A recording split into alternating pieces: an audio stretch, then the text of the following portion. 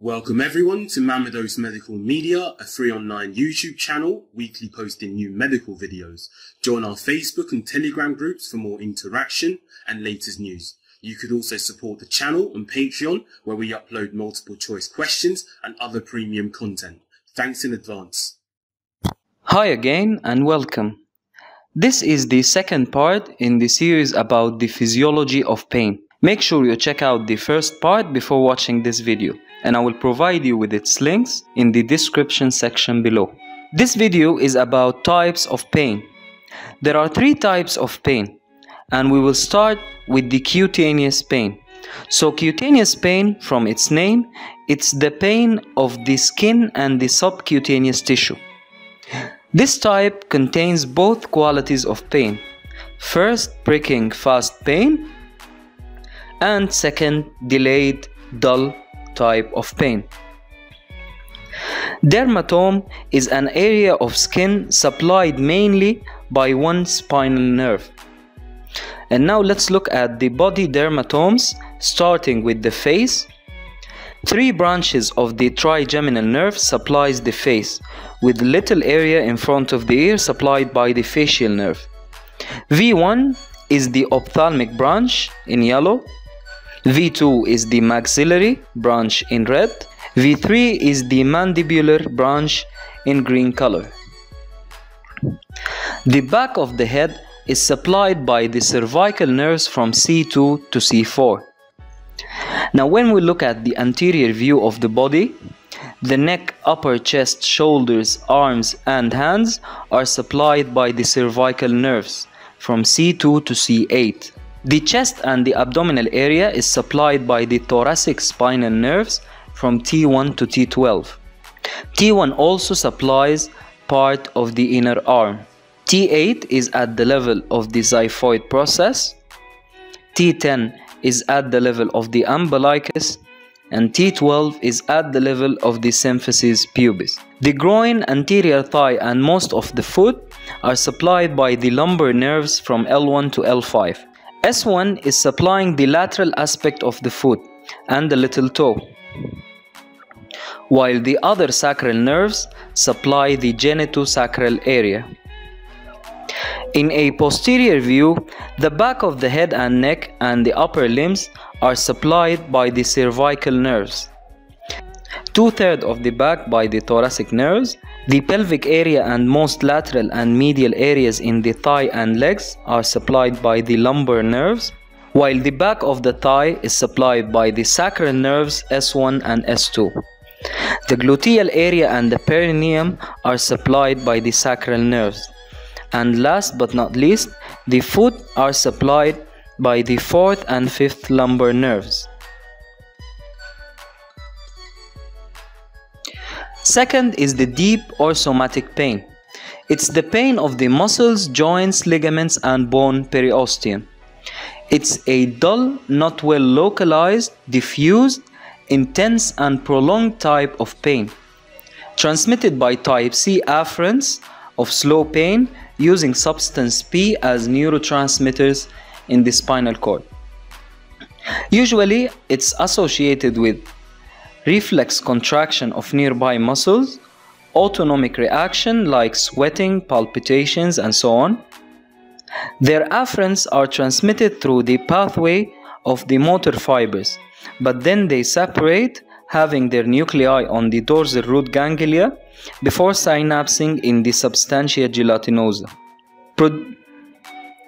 Muscle exercise or a state of low blood flow, or both of these factors, produces a state of an anaerobic metabolism due to the lack of oxygen, causing the production of lactic acid and substance P, which in the end will produce pain sensation. Claudication is a muscle pain due to a clogged blood supply to the muscle that increases in intensity with mild to moderate exercise, like for example walking for a short distance. Bed rest and re-establishing blood supply is the key for treating such cases. Angina pectoris is a severe chest pain due to a clog in the coronary artery of the heart, which also increases in intensity with higher cardiac activity.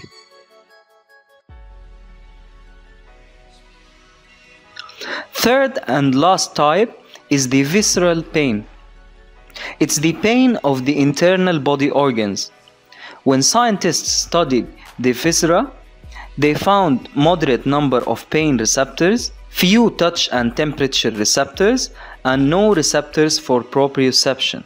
Visceral pain could be triggered by spasm of a viscus like the intestines, biliary system, and labor pain, producing a colicky type of pain.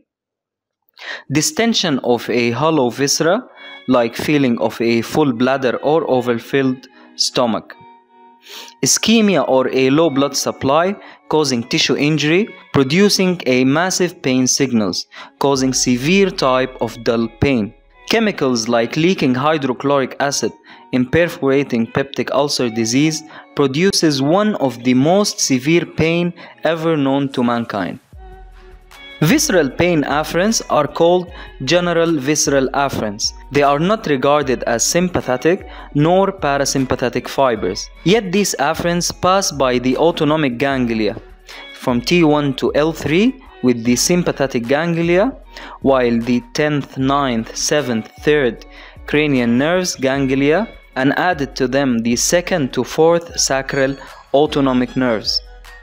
Then the general visceral afferents separates from the pathway of the autonomic fibers, having their nuclei on the dorsal root ganglia before synapsing with the second order neuron in the spinal cord. And now let's look at some visceral nerve supply. The visceral pleura is insensitive to pain, while the parietal pleura is supplied by somatic nerves, explaining why it produces fast pain. C3 to C5 supplying the diaphragm. Intra-abdominal viscera is supplied by both sympathetic splanchnic nerves from T1 to L1 and the vagus nerve, which carries parasympathetic impulses. T10 to L1 supplying the kidney ureters. T12 to L1 having somatic innervation, producing a sharp, fast pain in the parietal peritoneum. T11 to L1 also supplies the fundus of the uterus in female. Now let's look at some afferents going with the parasympathetic nerves. The tongue, upper esophagus, and bronchi are supplied by the vagus, glossopharyngeal nerves, and the facial nerve for part of the tongue.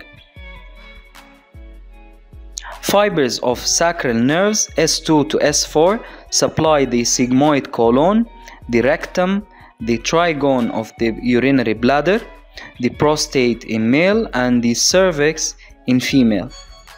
And last but not least, in this video we'll look quickly into the characteristics of visceral pain. Visceral pain is poorly localized. It usually radiates or referred to other sites. It usually involves autonomic reaction. It could be associated with muscle guarding around the diseased viscus, and it could be associated with hyperalgesia. And we will leave it here till our next part.